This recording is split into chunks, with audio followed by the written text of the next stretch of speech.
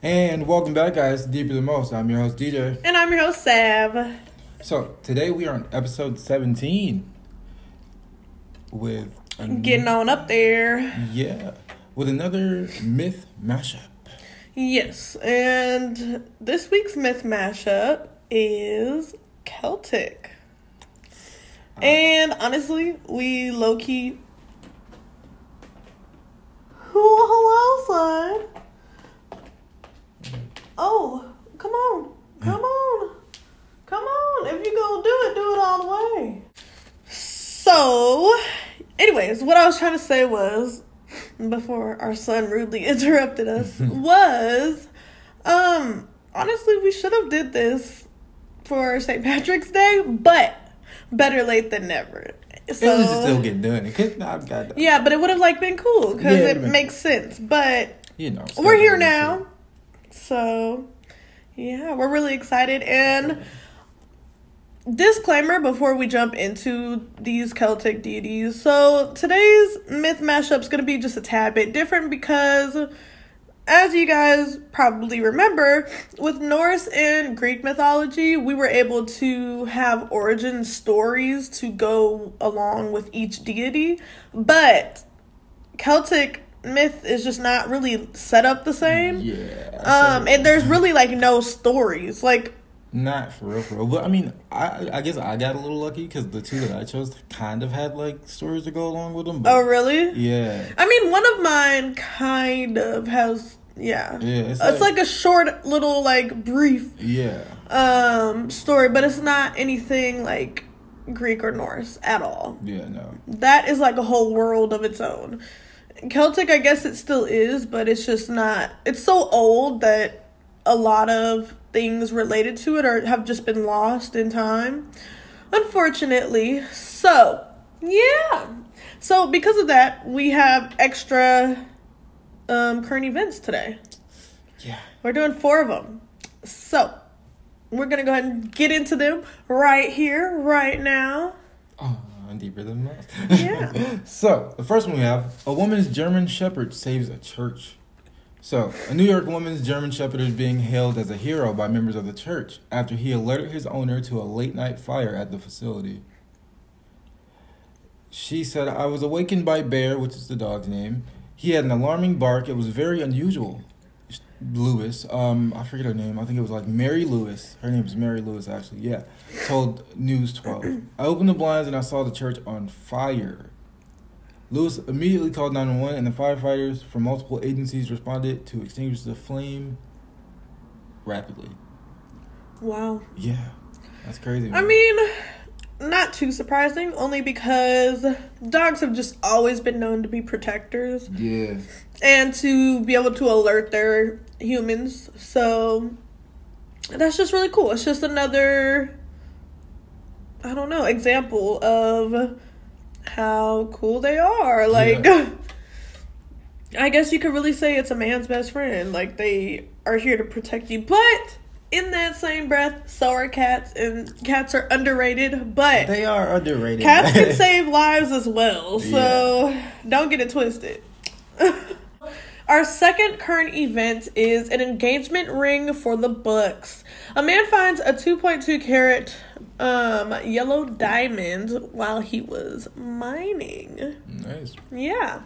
So, he came across this gem while digging for diamonds for his girlfriend's engagement ring. Experts say the rock he found is potentially worth thousands of dollars. And the man who discovered this beauty is Christian Leiden, and he's 26 years old, and he's also from Washington, which is where I'm from. So, thought that was kind of cool. It just sounds very Washingtonian to do. It's a very Washingtonian thing. Cool. To be all extra and into nature. A lot of us are. So, he knew from a young age that he wanted to craft the engagement ring for his future wife one day out of stones he had found himself. So it's like a dream that he's always had. That's pretty cool, though. And he made it come to life. That's cool as hell. Like, he's just looking for, just out there looking for him. And he just found one. That's exactly. Nice. That's real sweet. Exactly. So, he has been mining around for the past few years to be able to create the ring. So, it wasn't just like a one-stop shop type deal. He's like been doing it for a while. He's been working towards it. But on this trip to Crater of Diamond State Park in Arkansas, on his third day of mining, he uncovered the diamond. So he was there for a couple days prior, and he was mining those first 2 days, but he wasn't finding, like, anything. And so on the third day, he thought, well, maybe I'll find, like, something, a little something, but what he did find was way more than what he expected. Right. He recalls the moment he realized he found the diamond, and he said it left him shaking as if he was, like, in awe, like, in a state of shock. He's like, shit, I found it. This is the one. This is the one. And soon after, he proposed to his girlfriend of 5 years, and her name is Desiree, and of course she said yes.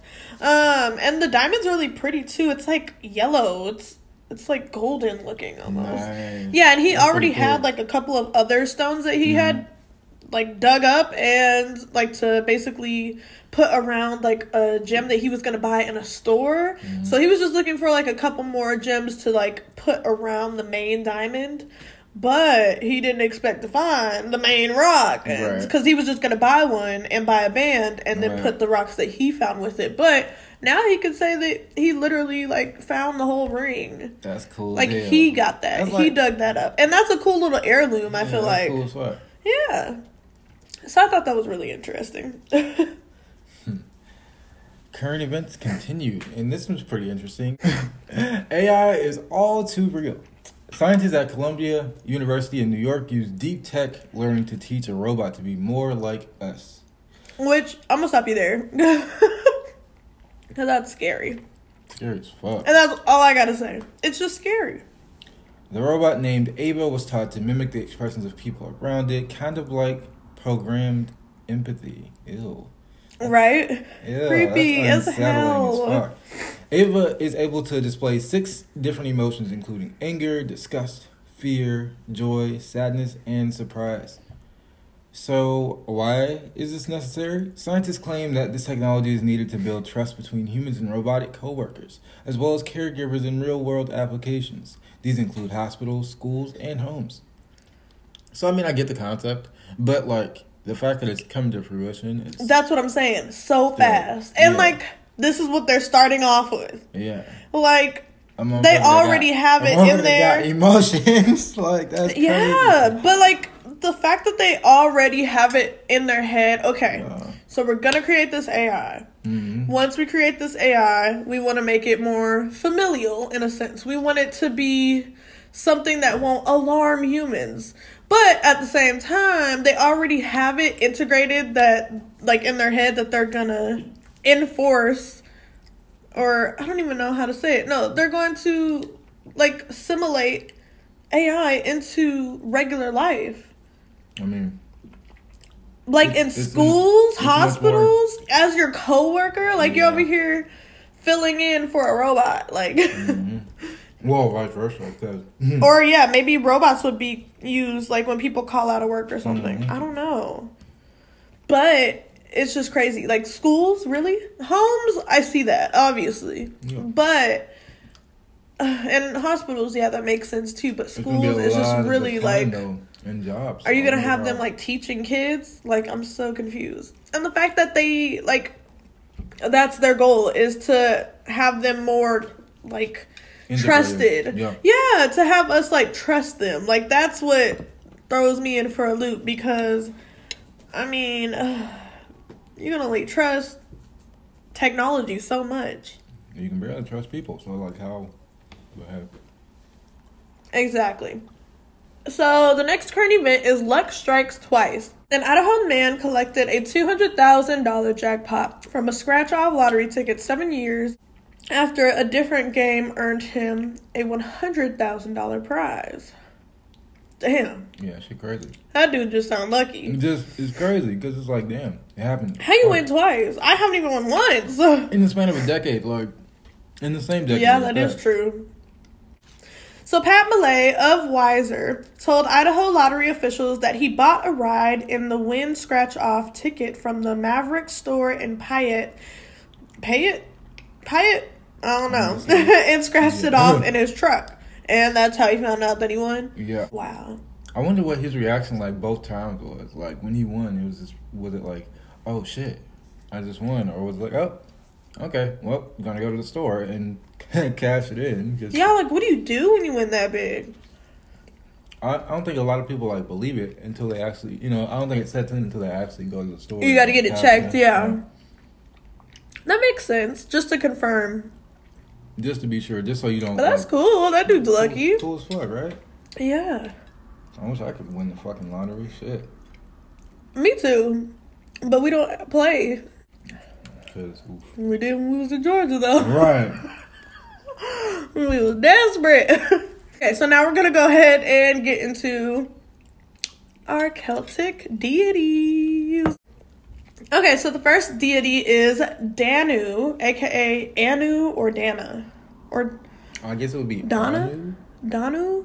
Anu, Anu, or Donna. One of the three. So Danu represents the goddess of wisdom and earthly knowledge. Ooh, fancy. Yeah, and I thought this was really cool. It's just things that I'm into. Knowledge and wisdom and earth. So she is portrayed as a mature woman, and in Irish literature, in Irish literature, she is referred to as the mother of all gods, kind of like Athena. Right? Am I thinking of the right god or goddess, or is that the wrong one? Athena, she's like the mother of all gods. Is she? Greek gods. Athena or what, Persephone? I don't know. Oh, it's not Persephone at all. Anyway. So she is honored under many different names in Ireland and all the way to West Europe. So she's widely known. Nice. Yeah, she's that bitch. And her background explains that she was called upon when women were breastfeeding and even throughout their pregnancies, which is kind of cool. Kind of like a midwife. Yeah, but like a spiritual one. That's cool. Like, that's on another level. A holy midwife. Yeah. So she is also known to represent the wind and fertility. Cute. It is really cool. 10 symbols associated with Danu include holy stones, horses, seagulls, fish, amber, gold, the moon, keys, and crowns. Yeah. And wait. You missing one. Yeah, I am. Oh no. Dang. I think it's like the ocean or water or something. And this is because they all have one thing in common, and they all move in free-flowing ways. Yeah, we're just gonna say it's water. So I believe it's like the ocean or water or something. I think it's the sea. Dang, you forgot to type it, or did it just delete? Yeah, I think I accidentally deleted it. So, yeah. So her background continued. She has a strong connection with the land and the sea. She is also the embodiment of bounty, plenty, prosperity, rivers, wells, and inspo. Cool. Which is cool. The embodiment of inspiration. But wells, I don't know. Yeah, I don't know. I don't understand why. Well, I guess because wells seem to be they seem to be like the womb of the earth, in a sense. Who said that? When? What? Well, I've never heard that. According to Celtic. Why? It's because just because it's never ending. You don't know how deep it goes. I'm confused. I mean, I don't think it's like that. I think it's because of I don't even remember exactly why, but yeah, I read it while I was doing my research, and I'm like, wells, huh? Okay, cool. That's weird. Huh. So she is the most ancient of all other Celtic deities, making her the mother. And the root to her name, Dan or Dawn, in ancient Irish means art, skill, poetry, knowledge, and wisdom. And it's just so cool. It's like all things that I love. So she also had many warrior aspects to her character, and she was known to have traces of the triple goddess within her. So she really just that bitch, straight up. Lastly, not many stories involving Danu have survived, which is why I don't have one. So yeah, that sucks though, because I'm pretty sure they'd probably be nice. They'd be cool. Right, exactly. So, the next one is Angus, or Angus Og. Well, I thought that was OG. No, I thought it was real. just straight up Angus OG. And he is known as the youthful god of love. So, basically Celtic Cupid. Yeah, I guess we'd say that. I would go with that. Cool. He's depicted as a youthful man with fine physical proportions. And, he named... Damn. His name means...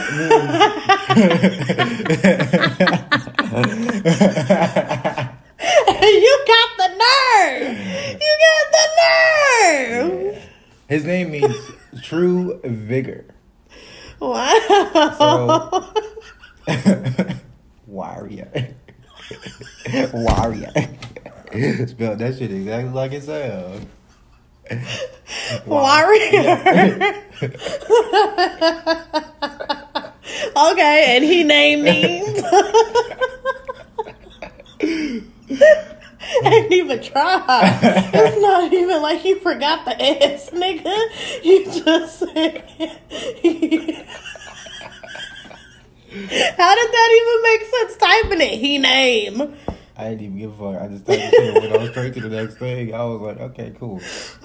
Okay. From birth, 4 small birds were always seen hovering over him. The birds were said to represent his kisses and ability to swoon whichever woman he wanted. Definitely gives me Cupid vibes. Oh yeah, for sure. He's like, a cool kid. Yeah. So just a little bit of background and a little bit of a story and some symbols. Angus was born to Dagda, the equivalent to Zeus in Celtic myth. So he's like the Allfather in a sense. Nice. And Boyne, the river goddess. Dagda casted a spell that caused him to be conceived and born in one day, which makes him the archetypal youth. Which is one day. Woo. Yeah. Damn. So he could like wake up the next day and be like, well, it's not like I was born yesterday. Oh, wait, I was. Right. And so just like a small story that I found for him, it says, one night Angus dreamed of a beautiful girl who he led to his bed. But once she finally got there, she disappeared, which left him confused. So he ended up trying to search for her for the better part of a year. He even got sick because he thought he would never find her. And so when he finally found her 3 years later, he transformed into a swan with her, and they both flew away with a song so beautiful that everyone who heard it fell asleep for 3 days. That's romantic. Yeah, as fuck. Wow. That's sad, Yeah, but cool. It is pretty sad. And Damn. symbols associated with him are swans. And he even has animals associated with him too, which are a dove and a cat. Like, a dove is like a lovebird in a sense. Mm-hmm. And a cat. Cats are very affectionate. They are. Interesting. That's cool. Cool as fuck. Angus beef. It's like That's what I thought about when I seen it. Yeah. It looks like we have reached the time to thank our sponsors. See you soon, guys. If you haven't heard about Anchor, it's the easiest way to make a podcast. It's free and it's easy to use. There's creation tools that allow you to record and edit your podcast straight from your phone or computer, making it the best user experience around. Anchor will distribute your podcast for you so it can be heard on Spotify, Apple Podcasts, and many more, making it so you don't have to upload to each individual platform. And the best thing about it, you can make money straight from your podcast with no minimum listenership. It's everything you need to make a podcast in one place. So please, download the free Anchor app or go to Anchor FM to get started. And that's Anchor.fm, spelled ANCHOR.FM. So what are you doing? Download the free Anchor app now. And we're back like a butt crack. So.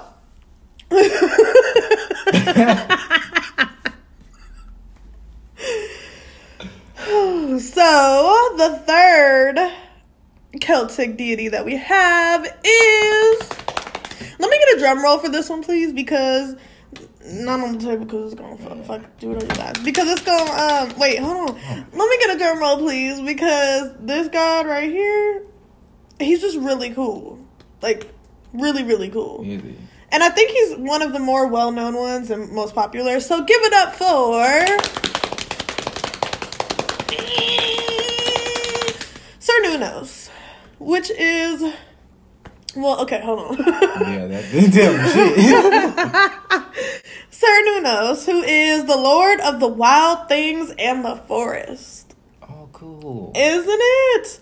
Like, it's cool because Celtic deities more so represent, like, actual things, you know, like nature aspect. Yeah, and I guess you could say Greek gods and goddesses do too, but like with Celtic gods, it's more than that. It's like, yes, it does represent the elements, but they represent other things as well that other myth origins don't. So it's really cool, and he's kind of like one that represents that. But I don't know, unless there is a god or a goddess out there that represents what he represents, and I just don't know. But I've never heard of a god that would represent this. So Cern had horns and is widely known for this special characteristic. That's what he's popular for.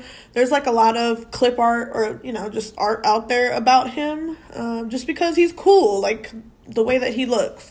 He is also connected specifically to male animals, which makes sense because he's kind of like a male animal.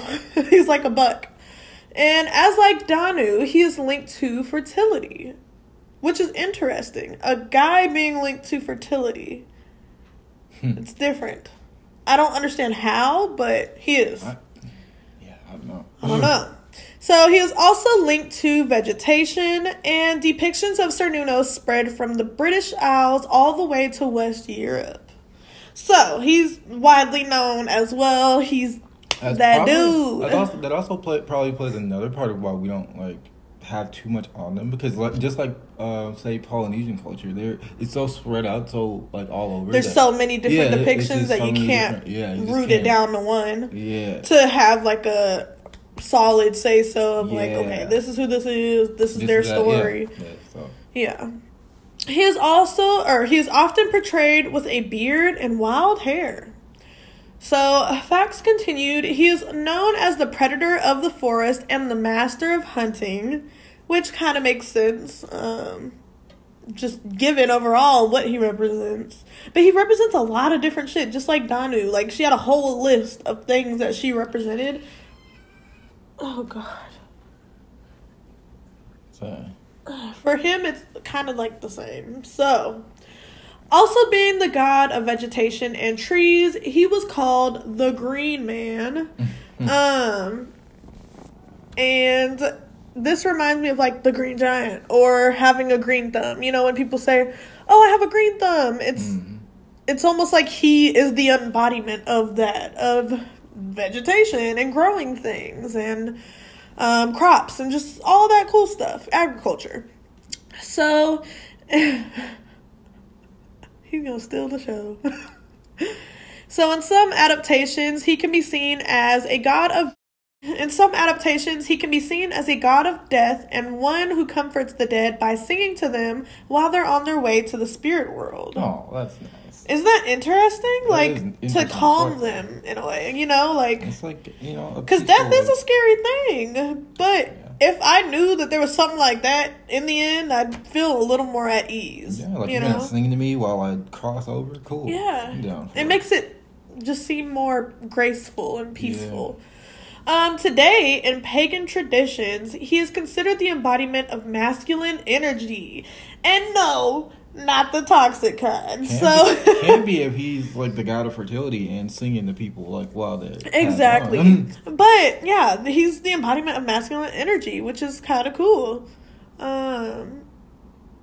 Which it's weird how those two correlate though. Him being the embodiment of masculine energy as well as representing fertility. It's kind of like kind of ironic. A conundrum, yeah, exactly. So he was able to tame predator and prey to the point where they could comfortably lie together in harmony. And I thought that was really cool too, because he seems almost like a peacemaker. Like, who the fuck can sit there and have, like, a lion and a lamb laying next to each other? You know, like, that's crazy. It's almost like he's the god. Well, shit, they are gods, but he's, like, the god of animals, in a sense. So, mystery surrounds him, and his original mythos has been long lost in history. As like most Celtic origin stories, almost nothing about him is written in history, which is why, just like Danu, I don't have a story for him. But he's been... Okay, so there's like this thing where it's not really a story, but there have been multiple witness accounts of people going into the forest in Ireland. Damn. And... Huh? Go on. Going to the forest in Ireland and actually, like, coming across a horned man. Oh, cool. Which they relate to Cernunnos. So, yeah. Nice. So, the final deity that we have for Celtic is Brigid, or Breed, as it's pronounced sometimes. I don't know why. But this is the triple goddess. Interesting. Yeah. Okay, let's get into it. Her name means the exalted one, or the highly I guess you could say, praised one. Oh, really? It's like the most praised? Mm-hmm. Considered the goddess of poetry, wisdom, blacksmithing, and healing. She is usually depicted as having fiery hair and being very bright, like the sun. She was born at sunrise from Dagda, the earth god, or the all god. And everybody's born from dog god. Okay, I see why he's like Zeus. And Boan, the goddess of fertility. Wait. Mm-hmm. Why are there so many gods and goddesses representing fertility? It's a lot going on. Her symbols include arrows, bells, and doorways. And animals that she's usually associated with are owls, cows, and serpents. That's an odd mix. Huh? Yeah. What the hell? Okay. Because it's funny because those three animals each mean something different in other, like, mythologies. So it's like... Yeah, definitely. Yeah. And they're all just completely different anyways. Yeah. So that's weird to throw them all together. Wait, so... Question, because she's the triple goddess, I know there's like 3 like adaptations of her or whatever. Yeah, like it's like 3 people. So does each animal represent one part of her? I don't think, because why would there be 3 animals and 3 goddesses? I don't think it's like that at all. Actually, okay. Well, it was just a question. looking at her background, when Brigitte was born, she had flames shooting out from her head, and through them, she was united with the cosmos. Yeah. Okay, bitch. That's cool. As a baby, Brigitte drank the milk of a sacred cow that came from the spirit world. So, yeah, I have no clue what's going on over there in the spirit world that they have. Damn. It's cool. Wait, so what did it do? Didn't say. It just says drink it. That sounds a little suspicious. So, to kind of explain the triple goddess thing, 9th century Christian monks wrote the Cormac's Glossary. And the Cormac's Glossary is an old Irish literary work that kind of explains everything, like what different words mean, and kind of goes into like different stories. Like a little background. Yeah. Okay. And it said that Brigitte was the goddess whom poets adored, and that she had 2 sisters, Brigitte the healer and Brigitte the smith. This alluded that she was a triple goddess. 2 sisters with the same name though, so like 3 sides to her basically. Yeah. Okay. Or I would think of it as like just triplets. Oh, but they're all named Brigitte? Yeah, it's weird. Her status as a triple goddess allowed her to have multiple husbands, parents, and children without causing contradictions in the Celtic mythos. Oh, she was out here getting it. Yeah. And everybody was okay with it. Just fine with it. Like, but if anybody else were to do it, it's a problem. But I mean, it's an interesting thing though, because it's that's like, crazy. What? And she really just got away with it. Right? Okay. I mean, I guess. Would you have let her get away with it if you were in charge? I mean, what can you do? I look at her as one being Yeah, with no, three it's like sides, like three dimensional. that's how I would think about it. But it's so even with I think another one they do that So with another I guy. feel They like do that with. it So would it's still weird. count the same way. You're still one person. Right. But okay. Right. So this was pretty short, guys.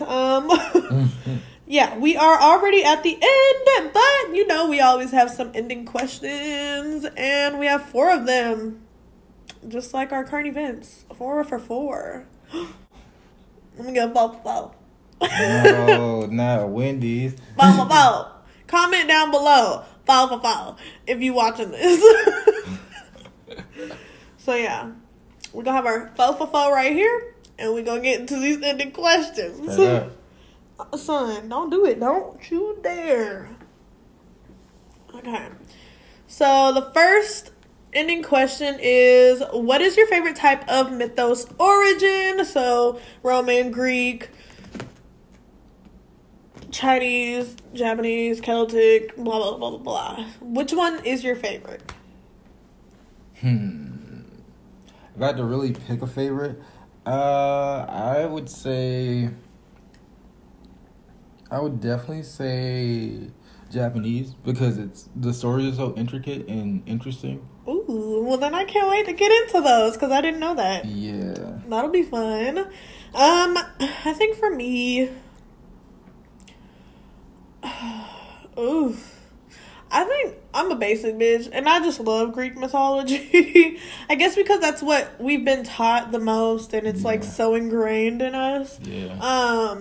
So yeah, I just love Greek mythology. It's my favorite, and I don't know, like the stories are pretty wild. It's some messy shit when it comes down to Greek mythology. So yeah, look at all this little tongue sticking out. Look at him, babe. Damn, I was gonna pick them up so I could show them. Fuck. Question number 2. Do you believe the mythical stories have sculpted partial belief systems of today? And yeah, for sure, definitely have. Because it's like, where do you get your beliefs from, you know? I agree. So they have to, like, read or probably pass not down stories completely somehow. all the way. Yeah, no, not all the way. But I definitely think it has influenced a lot of belief systems of today. Just, I don't know, because you could even say that, well, no, because that's not really, like, a myth. What? Like, that's not mythology. What's that? Like, astrology.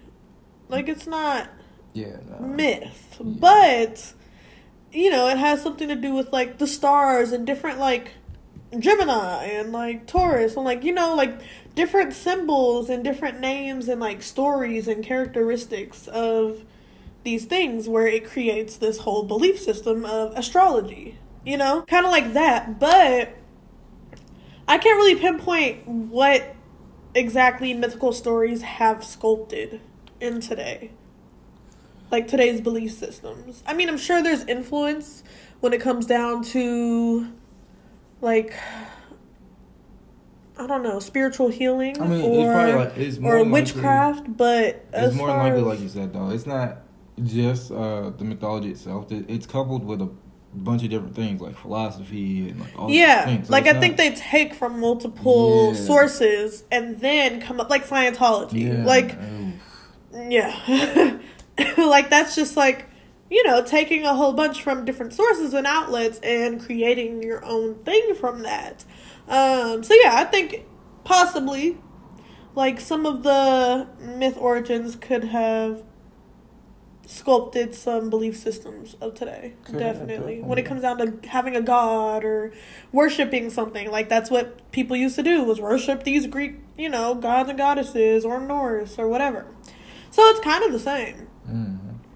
And the third question is, what Celtic deity do you relate to the most? And it can be one that's on here or one that's not. Which one do you relate to?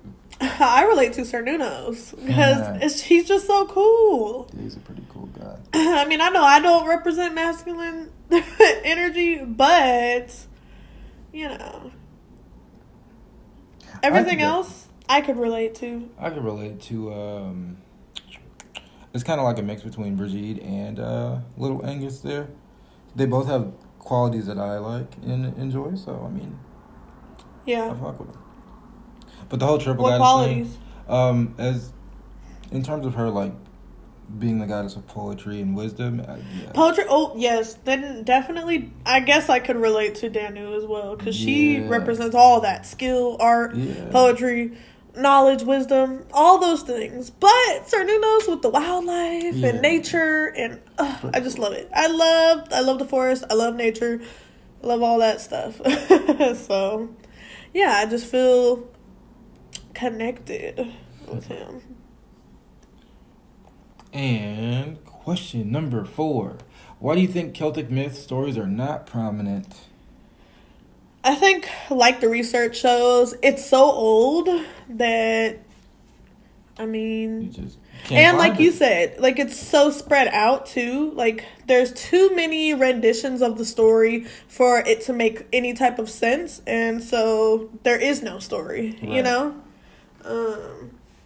So yeah, that's the only thing. The fact that it is that spread out and lost is interesting enough in its own. Because like, what if people were to ever find that stuff? You know what I mean? What would come out of that? You know? Yeah, that's true. But I feel like they would have found it by now. Like it's long gone. It's already been so long ago in history. It's been lost for a long time. But, like, you know, time just keeps moving. So, for the likelihood of them to find anything now is very slim to none. Probably not even possible. Because I feel like they would have been found something. You know? Well, there's a lot of things. There's a lot of shit that they could have been found. Yeah. A lot of shit they did find that you didn't think they would ever find. So. That's true. Like, let's talk about the fucking government finally, you know, admitting to their knowledge of UFOs. Yeah. You know? And the speculations that they have. Although, of course, they keep saying, I read in the news today, they keep saying that they don't correlate it to aliens specifically, but they also don't not correlate it to aliens. So what the fuck is it? Is it... Exactly. What else would it be? But, you know, their strong theory is that it's like some secret special military shit going on somewhere else. But not everything is about the military. The military is not like what y'all be making it up to be. So, aliens. Right. Because, it has to be. Just because what it's else? the military doesn't mean it's human. I mean, the military has been doing some weird shit for a long time. Exactly. It's either aliens or time travelers. I mean, World One War of the II, two. they were out here doing experiments and creating super soldiers, and they're still trying to create a super soldier. Ooh, so we should cover that. I mean... There's this experiment soldier that I want to talk about. Exactly. And yeah, it's really scary. Mm-hmm. And you know, crazy. you have your stuff like MK Ultra, which again feeds into Which the was whole crazy. the super soldier theory, because it's theorized that the guy that shot at JFK's brother was under, you know, the whole MK Ultra thing, and that's a whole thing. A whole thing, yeah. But yeah, that is all that we have for you guys today. Stay tuned for next week because we have another installment of the FNC series, and we're going to be going to, where are we going? Delaware? I think it's Delaware. Is it Delaware? Yes, I think next week we're going to Delaware. It's gonna be the murder of Jane Marie Pritchard. Yeah. Or Pritchard. It's in Delaware. We'll be in Delaware next week. Get your tickets now, guys. Yeah, and also we did a poll on our Instagram, and we just dropped some new posts on our Instagram as well. And we asked you guys if you guys wanted us to talk about the simulation theory sometime soon. So we are, and we're really excited about that. I believe in it. It's so fucking fun. Yeah, it's like one of my favorite theories, and I honestly do believe that this shit is all fake. I think I think our existence is a couple of a lot of things. Like, I think it's like not only the simulation theory, but also like the reincarnation and time. It's a lot of different things together. Parallel universes. I don't think it's just all that. one whole thing. You know what I mean? Yeah. Because in terms of a simulation, I mean, that might be the case, but then you look at reincarnation, and that could, it's plausible too. I mean, but could reincarnation just be not a reboot, but like a reprogramming of a character or a thing? Like, I mean, it could, but like the fact that the simulation itself, then you get into who did what. So it's like, okay. I mean, that we wouldn't know, but That does not make it not a sim. Okay, It look, doesn't we make got it- to say this doesn't for make it the true. episode. So, keep an eye out. We will be dropping the simulation theory sometime soon. We might drop it as its own, just regular scheduled episode, or I don't know. Depends on how we're feeling. We might just drop it as a special extra episode for you guys 1 week. So yeah, You might just see it. Just be prepared to see it. exactly. But it's gonna be really fun. So yeah, keep being active on the socials. Keep showing love. The kitties say hi. Well, one of them does. The other ones sleep. But yeah, so I think that's all we have for you guys. Do you have any kind words today? Any kind words. Don't forget to eat. A lot of times we get busy and we just forget to do normal things that The we should do. basics. Yeah, so don't forget to eat, get your rest, drink plenty of water. Staying hydrated is very important this year because it's getting hotter. Global warming is a thing. So Yeah, start packing your bags for Yeah. Mars. Because that new city sounds kind of promising. I swear, let me find out we going to New Wahoo. Right.